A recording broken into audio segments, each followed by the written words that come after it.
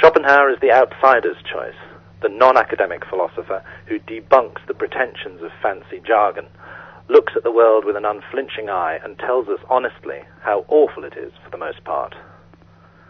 God is already dead for Schopenhauer, and rationality is something we can neither find in the order of things, nor rely on to sort out our problems. He is the inspirational forerunner of Freud, Nietzsche, and existentialism. Face it, he says, this is not the best of all possible worlds, but the worst, populated by self-seeking beings destined to harm one another, full of desires that go unsatisfied, striving that has no ultimate purpose. We cannot stop striving, fighting, and suffering. All this is deep in our nature as creatures of will, the unconscious, insatiable force that pushes us on through life.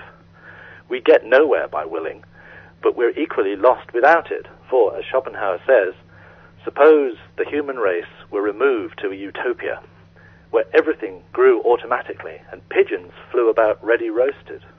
Then people would die of boredom or hang themselves. No thinker tells it so bleakly, yet his book, The World as Will and Representation, is superbly uplifting to read, like a sublime tragedy or a great soaring symphony in 4 movements, as Thomas Mann called it. And there is redemption in Schopenhauer's vision, because we have art. In art, we retreat from life and experience true tranquility and understanding. We have music, which reveals through feelings the underlying nature of things. We have compassion for our fellow beings, all of whom, no matter what species, deserve moral respect as creatures of will.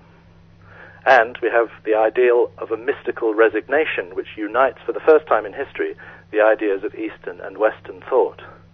A unique and uniquely challenging thinker who really digs deep into the soul of the reader. So vote for him now.